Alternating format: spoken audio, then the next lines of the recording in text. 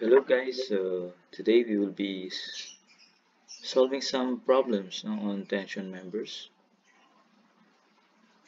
based on the concepts we have discussed previously on our past lecture. So for the first problem, uh,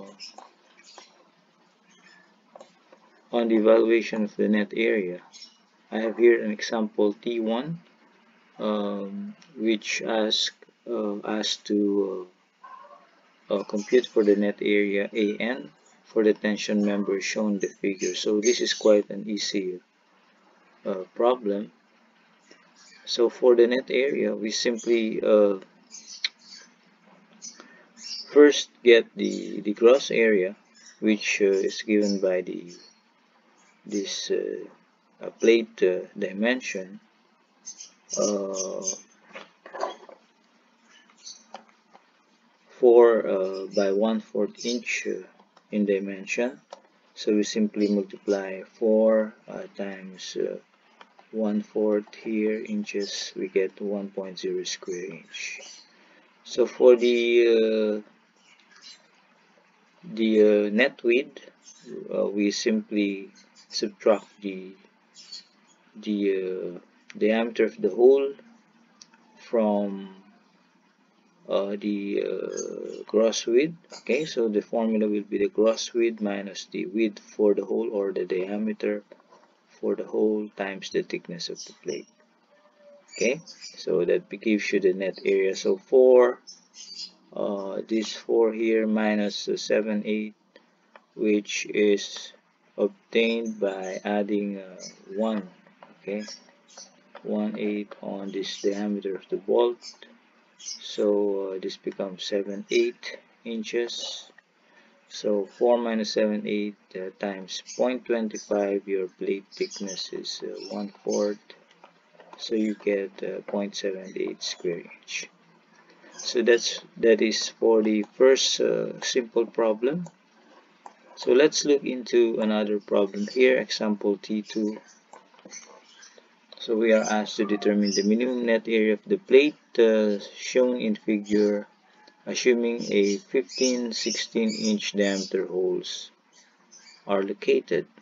Okay, so this is there is quite a trick here on the diameter of the hole, because what is given is the design hole diameter. Okay, so this is now your nominal, okay, diameter of your hole. So if we want to solve the design diameter, or the equivalent diameter of the hole, we will only add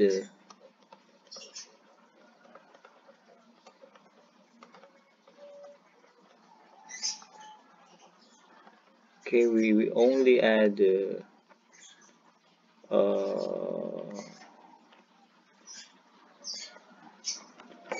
excuse me, we have to add only 1/16, because this is no longer this is not the diameter of the bolt, so we only have to add the error. So there's already the allowance there. Okay, so here the allowance is already included, such that your final equivalent hole diameter becomes 15/16 plus 1/16, which is 1 inch. Okay, so this is one trick on such a problem wherein diameter of the bolt is not given. Okay, so for the minimum net area, we have to consider several paths, okay, on this. So we can consider this first path here, okay, the second path will be here, and the third path will be here. Okay, so we have three paths to consider. If I call this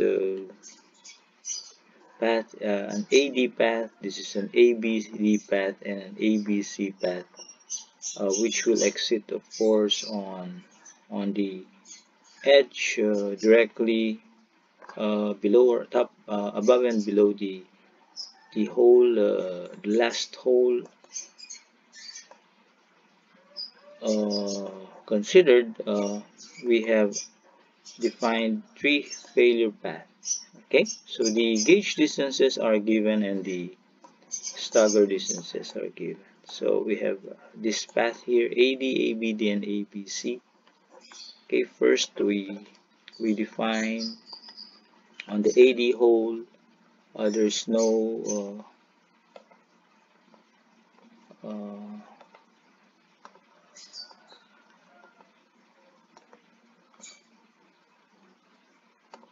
okay, so here there's no stagger.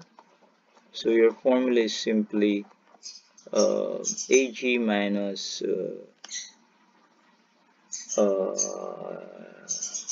what is this? The area of the hole, okay? Or simply the width gross minus the width of the hole. So there's no stagger here. Okay, so simply we have no stagger, two holes. So this is your net width, W gross, I mean. This is your two holes. This is the diameter of the hole, which is 1 inch. Okay, and then you multiply it by the thickness, you get 2.5 square inch. On the path ABD, we have actually two staggers. Okay, so we have two stagger and all three holes. Okay, so still your WG is 12 minus 3 holes. Okay, so this is the number of holes, this is the diameter of the hole, 1 inch, and then this is the first and the second stagger. Okay, so for the first stagger, the first stagger is actually the the AB stagger here, and the second stagger is the BD stagger, which has a stagger distance of 2 and 1/8 and gauge distance of 2 and 1/2. Okay, here we have 1 and 7/8 and gauge distance of, a 2 and 1/8 and a gauge distance of 4 inch. Okay, so you just plug it here on the formula. For the first stagger, it's 2 and 1/8 with a 2.5 gauge, and then we have a 1.875. Sorry, I'm referring to you. A 2 and 1/8 again, and a 4-inch stagger here. Okay, so this is the first, the second path.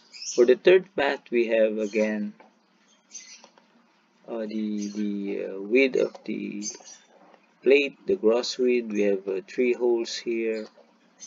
We have the diameter here, and then the first stagger is 2 and 1/8. Gauge is 2.5, and then we have a 1 and 7/8. I think this is 7/8 and 4 for your gauge distance. So let's check it. That's 1 and 7/8. Okay, so that's 1 and 7/8 there. Okay, so we just simply compute it on the basis of the number of stagger and the number of holes. So 2 stagger, 3 holes also. Okay, so don't forget to multiply it by the thickness to make it the area. Okay, and then Of course, we choose the smallest that we have here, 2.42, as the controlling net area. Okay, for the angles, here is an additional lecture for you on the equivalent gauge distance when you want your angle bar to be converted to a flat plate. Okay, convert to a flat plate. So the conversion is just to make some way of understanding it easier in terms of okay, so this is now your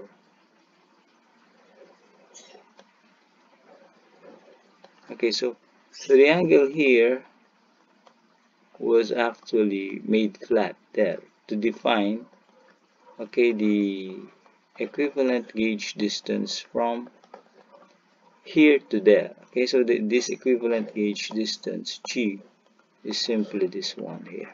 Okay, so when you have a member wherein the elements are not of the same plane at the same plane, you simply flatten it out by assuming.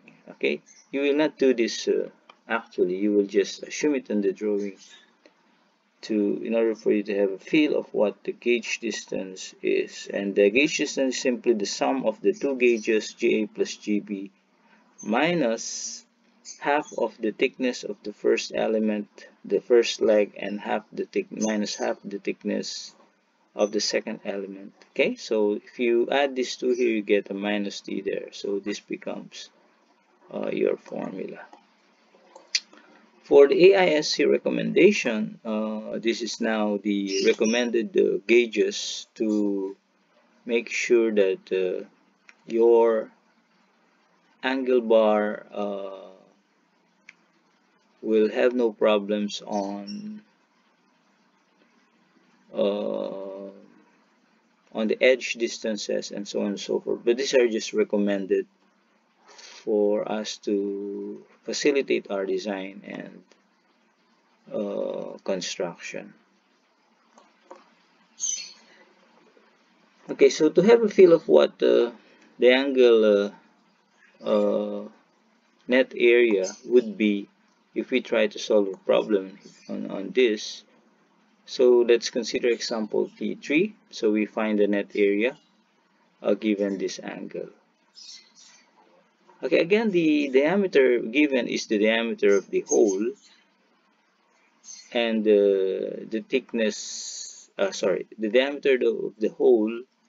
So if we add 1/16 on this, the design hole diameter now considered is simply this is the nominal, no? So the design hole diameter will be 15/16 plus 1/16. So you only add the error when the design diameter or the nominal diameter is given. Okay, so this is your error. You don't add 1/8, so the final value here will be 1 inch diameter. Okay, so we flatten this figure now. So you see that there are two holes here. You have two holes there on the first and the second bolt line, and the third bolt line here comes from this hole here. Okay, so these two holes here came from this, and of course these two holes are there and these two holes here are here. Okay, and if we look into the path, the gauge distances are not equal because we have to solve for the distance, equivalent distance from this hole to this hole here. Okay, so this hole and this hole, we have to solve for equivalent gauge G. So this 4 and 1/4 has an asterisk there. So how do you solve for that? You just add the G here, which is 2 and 1/4. Okay, this is the G. You just add these two G's and then subtract Okay, so if this is G1 and this is G2 and this is G3, so you just add G2 plus G3 minus the thickness of the, so this is 2.5, sorry, plus, okay, 2.5 plus 2.1/4 minus the thickness, which is 1/2. So this is your D. So you get a 4 1/4 there on the equivalent gauge distance. And then you proceed with how plates are solved using the principle of net area. Okay, so the total width now of this equivalent plate, so this is the gross width of your equivalent plate, becomes you simply add, okay, you simply add, or you simply uh, uh, take note of how the equivalent gauge here was obtained. Okay, so this is an angle 6/4 by 1/2. So what you do here is you just add the legs. Okay, so this 1/2, you just add the leg 1 time plus the leg 2 minus the thickness. Okay, so leg 1 is 6 plus 4 minus 1/2 is 9 1/2 inches. So that's how the equivalent width of the plate, or sorry, equivalent width of the angle bar is converted.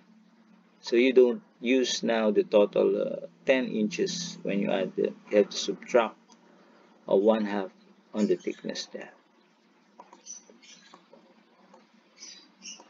Okay, so for the computation of such, the net area computation, we have two paths to consider. And the first path is simply this. Uh, Actually, you can consider three paths if you want. Okay, so one is this one. The other is this one here. And the other is the third one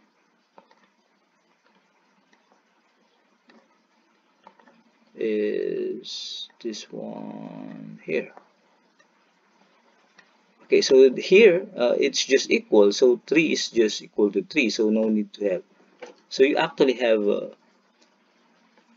uh, three paths, but if you will look into this path, the second and the third, they are just the same because these are both 3 inches. Okay, so we can consider or uh, consider only two paths, which is the green and the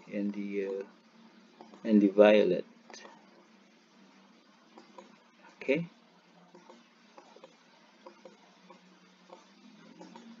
okay, I can't erase it, so I might as well just delete it. Okay, like this. Okay, okay, so we have now A, B, C path and A, C path and A, B, C path. Okay, so we have the first one is a straight, no stagger, and the second one is the staggered one. So we have here now AC, so this has two holes, no stagger, and here we have 1, 2, 3 holes and 2 stagger. Okay, so this is your guide, no? So this is the area gross. Okay, so based on the area of the area gross is the area of the angle. Okay, so you go to the table. Okay, or this is given in the problem, so you just subtract now. Okay, we have two holes here, no stagger, so 2 times 1 inch, so this is the diameter of the hole. Okay, so here we have 3 times the stagger.